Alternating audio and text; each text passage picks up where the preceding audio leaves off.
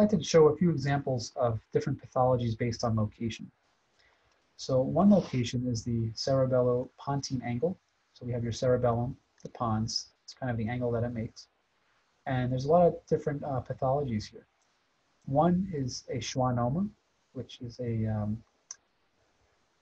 the vestibular nerve, most commonly, cranial nerve 8.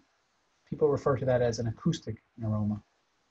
Those patients usually present with a combination of vertigo, hearing loss, and tinnitus. So you can see this lesion is right in the CP angle, tracking out along the nerve.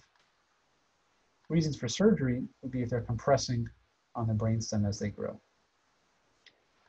Another example, more commonly than aneurysm, is an arachnoid cyst, a meningioma, and epidermoid. I'd say those four are very common in this area. Some other hints, and they give this mnemonic here, SAME. Some other hints, meningiomas will grow in a way that will narrow the internal auditory canal, whereas schwannomas will actually sculpt out and expand the opening and sculpt out the bone further. Meningiomas, I'll show another example where they have a dural tail. They originate from the covering on the brain, and therefore you can see a dural tail. Epidermoids show diffusion restriction, so that's a very nice way. If you look at that sequence, there's restriction, that's a good way of telling you what tumor you're dealing with. Here's some other examples. Acoustic neuroma, or what we call a vestibular schwannoma. Here's a dural tail, suggesting more of meningioma.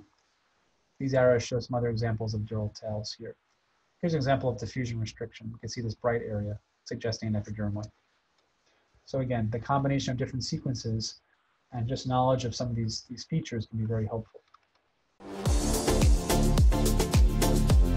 Hey everyone, Ryan Rad here from neurosurgerytraining.org. If you like that video, subscribe and donate to keep our content available for medical students across the world.